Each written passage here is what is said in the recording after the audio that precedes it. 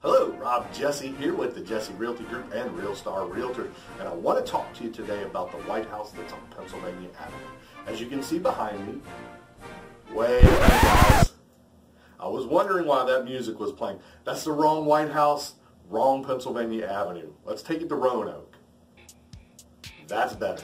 Now, I'm at 4313 Pennsylvania Avenue in Northeast Roanoke. That's 24019. This 2-bedroom, 1-bath home has been completely remodeled.